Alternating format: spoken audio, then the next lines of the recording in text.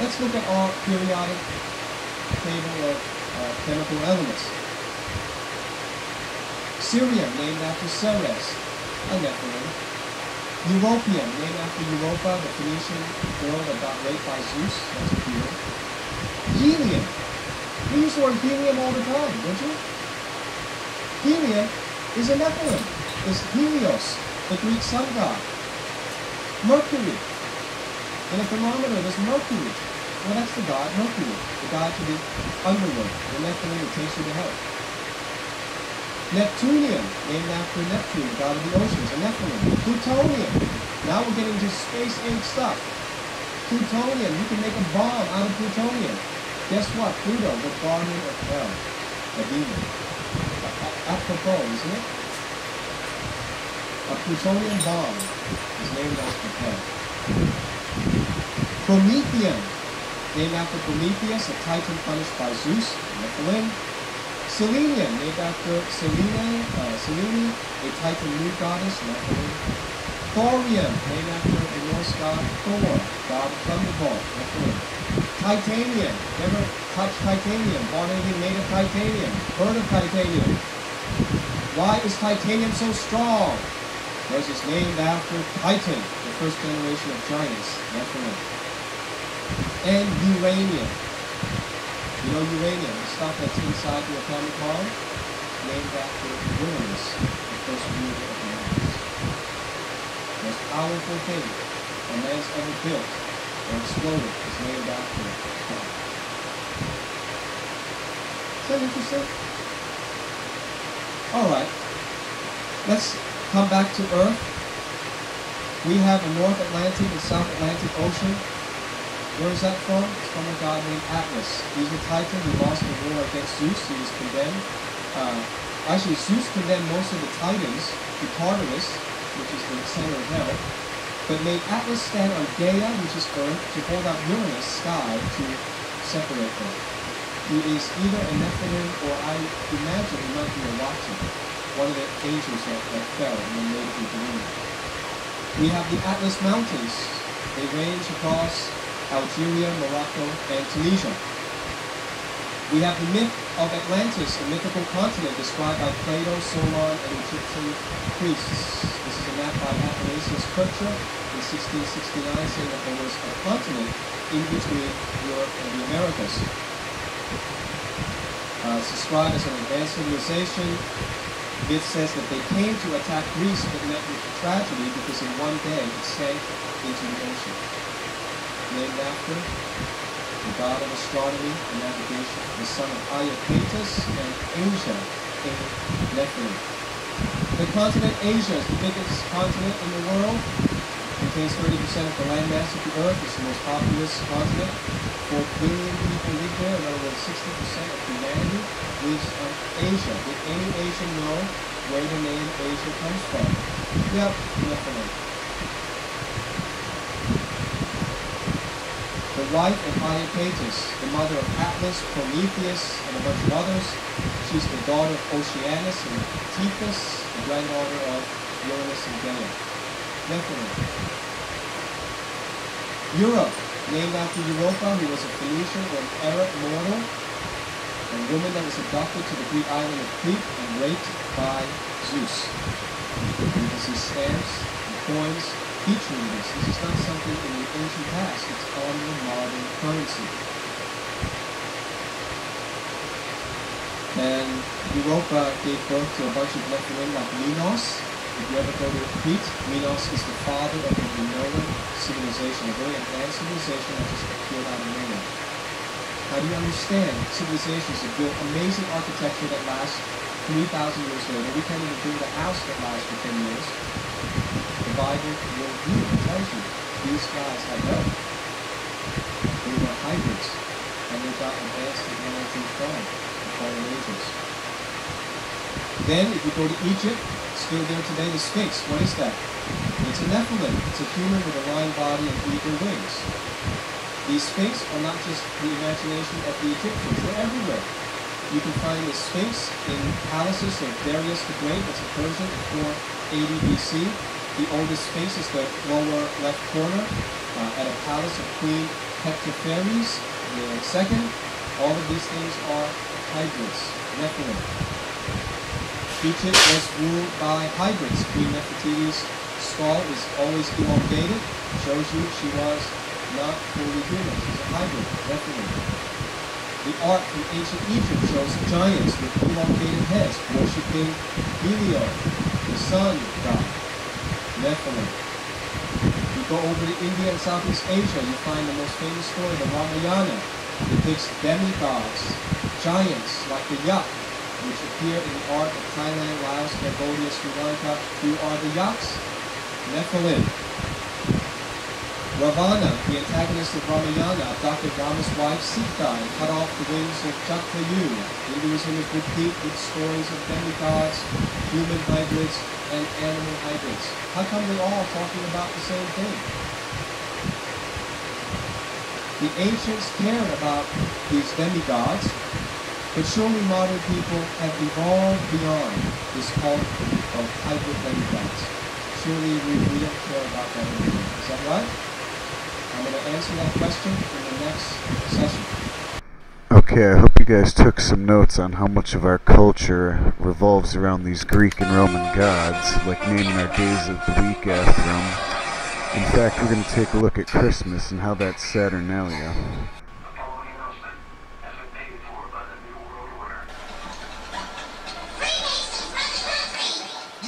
And in the New World Order. Daddy, I'm getting presents in the New World Order! The New World Order, the New World Order, the destiny of the New World Order will be fulfilled. After 1989, President Bush kept said, and it's a phrase that I often use myself, that we needed a new world order, and instead it looks like we got a lot of disorder. And still, and after 9/11, we've been more sensitive. Can it truly be said that these create a new world order? Can it really be said that we're building a new world order when it's almost exclusively the United States who will be fighting in the desert? Christmas, Easter, Valentine's Day, and Halloween are holidays that believers should not be celebrating. All of these holidays are founded on pagan roots, not the Bible. Christmas is a pagan fertility ritual. It began in Rome as the Feast of Saturnalia, honoring the Roman god Saturn, then moving on to the Feast of Sol Invictus, also called the birthday of the unconquerable sun, honoring the Roman sun god. Yahushua was not born on December 25th. The Bible does not give an exact date for his birth, but if we follow the Jewish calendars in accordance to Scripture, we can see that he was born on the fall, around the Feast of Sukkot, or Tabernacles. As a matter of fact, many pagan gods, including the Roman gods and ancient Egyptian gods, were born on December 25th, gods like Mithras. The wicked king Nimrod was also born on December 25th. Jeremiah chapter 10 verse 2-4 states, "Thus saith the Lord, learn not the way of the heathen, for the customs of the people are vain. For one cutteth a tree out of the forest, the work of the hands of the workmen with the axe. They deck it with silver and with gold, they fasten it with nails and with hammers that it move not." One can very easily liken these verses to the custom of setting up a Christmas tree. The Christmas tree, or Yule log, represented a phallic symbol. The Christmas tree was decorated in order to bring it some sort of honor, in hopes that the pagan god of fertility, Freyr, among other fertility gods, would hasten childbirth and give barren wombs pregnancy. Christmas is heavily rooted in Norse pagan mythology. That Christmas is of pagan origin is hardly a matter of debate. It is a matter of fact that the same date was celebrated by the pagan Romans as the birthday of the sun god, and had originated in the Babylonian mystery religion. Common themes and items used during Christmas are of pagan origins as well, such as mistletoe, holly berries, and wreaths. Mistletoe is a parasitic plant which the Druids used as charms. Holly berries were believed to be sacred for the sun god. Wreaths were used by pagan Druids as well. The boar and goose were animals commonly offered by pagans to the sun god. The Norse and Anglo-Saxon tribes would burn a Yule log to honor Thor. The Scandinavians even adopted the word Yule, which meant wheel or sun, as their word for Christmas. The Christmas tree may be traced back to the worship of oak trees by the Anglo and Germanic tribes, but goes back even further to the use of trees in the worship of Tammuz by the Babylonians, which I will cover when I speak about Easter. Santa has a pagan origin as well. Ever notice how Santa Claus looks just like Odin the Allfather, the highest god of Norse paganism? When the Norse burned the Yule log, they believed that the goddess Hertha would appear in the fireplace and bring good luck upon the home. Christians replaced the goddess Hertha with St. Nicholas, an anti-Semitic 4th century quote-unquote saint, whose feast day was near Christmas time. The Dutch called St. Nicholas Sinterklaas, which was picked up in America as Santa Claus. Santa Claus retains godlike qualities. He is apparently omniscient since he knows who is naughty and nice. He is omnipresent since he visits all the children of the world in one night, and perhaps even omnipotent, and at the very least has magical powers. Instead of children worrying about living holy lives pleasing to Yahushua, they instead worry about being behaved so they can receive worldly presents from Santa, which often leads many children to idolatry as well. Even if one wanted to celebrate Christmas for Yahushua alone, the world completely overshadows it with the commercial aspects of Santa and holiday sales. It is interesting that Santa is an anagram of Satan. Old Nick is a nickname used both for Satan and Santa Claus. For example, look at the movie that came out in the year 2000 called Little Nicky, in which Adam Sandler played the son of Satan. In fact, because of its well-known pagan origins, Christmas was actually illegal in early colonial America and only gradually became a legal holiday in the United States. It was not until 1856 that Christmas was made a legal holiday in Massachusetts, the last of the U.S. states to accept Christmas as a legal holiday. Although many Christians see Christmas as a Christian holiday, Christmas is actually a very worldly holiday. Non-Jews do not join with Jews to celebrate Jewish holidays, and non-Muslims do not join with Muslims to celebrate Muslim holidays. So why do non-Christians join with Christians to celebrate Christmas? Why do pornographic magazines feature special Christmas editions? Why do topless bars and gay bars, as well as strip joints, host Christmas parties? Why do non-believers love Christmas? Because Christmas is clearly a worldly holiday. On this day, Christians and non-believers join in the celebration of the high carnival of the year, while Nazarene Jews and others abstaining from this pagan holiday are called ignorant and narrow-minded for objecting to Christmas observance. On this day, the whole world pretends to love Yahushua, even though Yahushua said the whole world hates him. The only holiday a believer should celebrate in December is Hanukkah. Because these two-faced liars are performing the ancient ritual of the Satyr of Saturn during Saturnalia. You see, Saturnalia was worshipped on December 17th, which is 7 days before Christmas. This is the time of inversion, thus everything is upside down. You see, this was the time of the purge, where slaves become masters, the orgies and debauchery and transvestism, which is the meaning behind the transvestite, the Baphomet, the Sabbatic goat. So wait, before I continue, remember that I told you the Illuminati uses the ignorance of the people against themselves. You see, we all begin life with a mind that is pure, clean, and innocent. It's like an empty white room until you start to fill that room up. And it's what you fill that room up that counts. And is your room full and cluttered? Or is it clean and organized? And you see, the mind control is to make you believe that you have a clean and organized room. But the truth is, your brains are actually scrambled eggs, which is why the yoke is on you.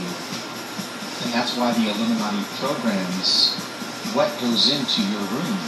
And they use the simple principle of the order of chaos, which is the order out of chaos. Which is why, like I said, the average person has absolutely no idea how the world actually works. The reality they give us is all a lie. So like I said, they use the ignorance against ourselves. They want us to be dazed and confused and just get dumber and dumber. And of course, they want to keep us scared. So in order to find the truth, you have to look behind their mask of lies. And when you lift the veil of lies, you find the truth. And behind that curtain is where you will find the trick of belief, which is why they want you to believe in a lie. Because there is no magic. It's all just a trick from the two-faced liar.